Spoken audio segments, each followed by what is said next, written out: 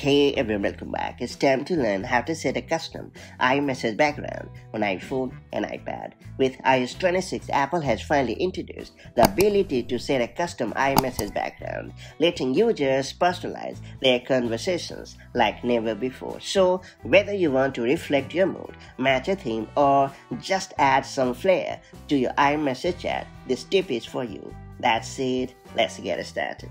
So first and foremost, you have to launch the Messages app on your iPhone or iPad. And then you have to open a specific iMessage chat thread.